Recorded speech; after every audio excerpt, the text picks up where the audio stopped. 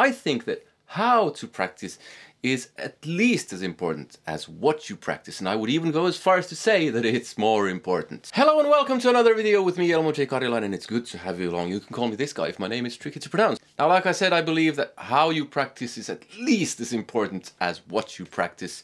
So let's say, for instance, you're practicing this. There's quite a big difference between you practicing that really focused in a quiet environment with no distractions to, let's say, you're watching The Simpsons and playing that and the rest of your family is having a fight and whatever. The results will be dramatically different. So here are 7 tips to help you out. Number 1, practice what you don't know or push boundaries. I know I've fallen into that trap of just practicing what I already know, and it doesn't help. Not really. That's kind of maintenance instead of improving. If you want to improve, you need to push those boundaries. That can be any which way. It can be increasing speed, it can be learning new scales, it can be learning new songs, new techniques, whatever. Just make sure that you try to learn new things or push your boundaries. Number 2, play with others. Now, I know this might be nearly impossible for some people. Maybe you live in a remote village out there with nothing but wolves around you. I don't know.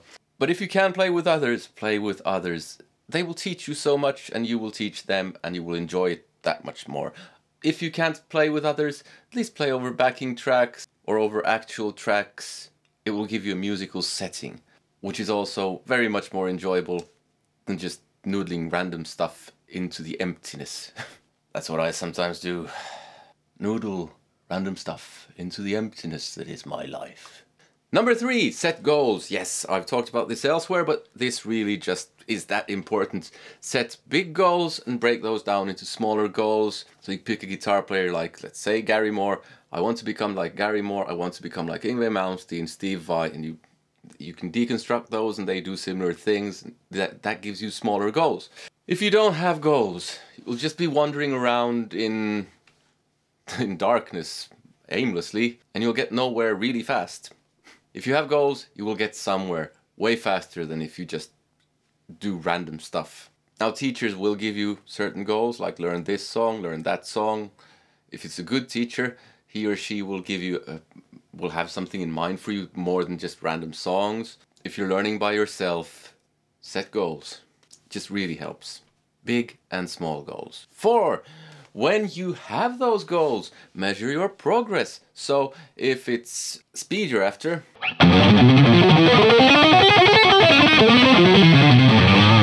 use a metronome. That will really help you measure your progress. Plus, it's the added benefits of you get your next goal automatically. So if you can do it at 120, your next goal is the next number on the metronome.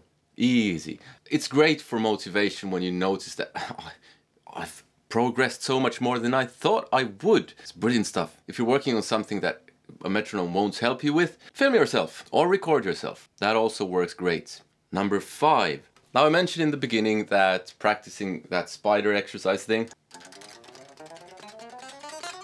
that there's a difference between practicing it kind of in a calm environment with nothing distracting you versus watching Simpsons and doing that and your family having fights or whatever. Quality always beats quantity. Really focus when you practice. Put away your phone. If you don't need it, just put it into flight mode or in quiet mode and leave it in another room. Tell your family to leave you alone or your roommates or whatever.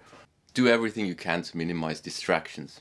Number 6, hone in on problems. So I had this problem when I was doing a Steve Vai variation of the spider exercise. That bit, for some reason, was a problem. So what I did was I just played that.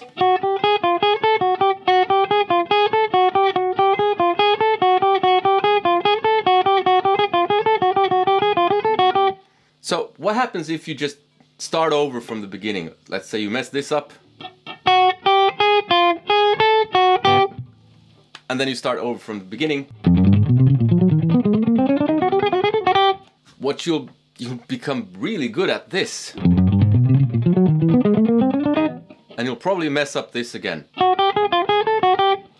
Focus in on the problems. That will make you progress much faster. Another example might be if you're having trouble, let's say, going in this direction, playing just a regular spider exercise.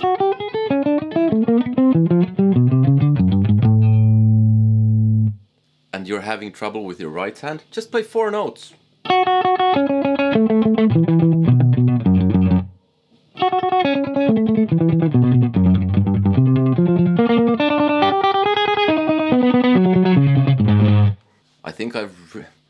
I think I just wrote the next hit song. That will make you progress faster. And kind of closely tied to that is don't learn bad habits or mistakes. So see to it that you're holding the pick correctly and everything is in order. That can be a slightly more tricky subject to preempt, as it were. A teacher will help you with that stuff. Imitating how it looks when others do stuff, that can help. Because it's really difficult to unlearn bad habits and learn good habits. And last one, and I think this is so important, practice regularly. Whatever it is you do, do it on a daily basis. If you want days off, take a day off. But don't practice like 2 hours on Tuesday and 1 hour on Saturday. Make it 15 minutes a day, every day. You can actually get more results with less time if you just do it regularly. Trust me on this, it just works. 15 minutes a day, every day, always beats a long session on Saturday. Even if you practice 5 hours on a Saturday, you won't get the same results as if you practice 15 minutes a day, every day. And you can take a break on Saturday, for instance.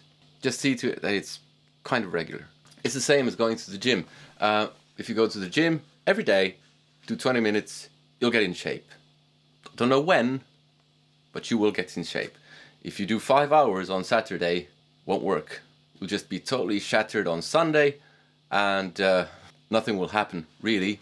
The next Saturday, you do 5 hours again and you're shattered on Saturday. Sorry, Sunday. But 15-20 minutes every day, you'll get in shape. So if you want to watch more of my lessons, there's a playlist here. There's also a playlist with my music. Check those out. Come join me on Patreon. You get access to my music, lessons, and a bunch of exclusives. There's a link in the description to that. You can even take that stuff for free. Other than that, I hope you liked the video. Comment, like, subscribe, and all that.